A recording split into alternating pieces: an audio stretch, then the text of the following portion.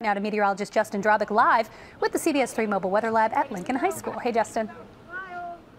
Hey, good afternoon, Kate. That's right. Catching a nice break, actually seeing a little bit of sunshine right now. We're at Lincoln High School with the CBS 3 Mobile Weather Lab, and I'm joined by a special group today. This is the journalism and drama class here at Lincoln High School. Say hi, everyone. We got a mix of sophomores, juniors, and seniors, some aspiring journalists here and broadcasters in this class. So let's actually talk to a few, give their opportunity to go live on air. This is Serena. Now, you want to be an anchor. How come?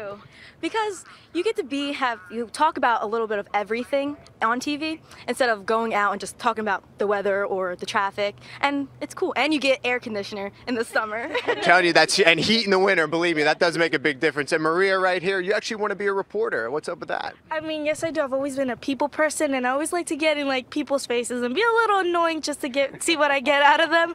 But I also wanted just to give a special shout out to Abraham Lincoln, Miss Swift for giving me this opportunity, the drama majors, and also the journalism program, because without this, we wouldn't be here today. Great class. Quick weather. You be the meteorologist. What's happening? Well, it's partly cloudy, but the sun is coming out. The highs will be 66 today, but right now it's only 61 degrees. Awesome. Nice job. Great. You're after my job. All right, we got to go. Say bye, everyone. Lincoln High School drama journalism class. We'll send it back over to the studio.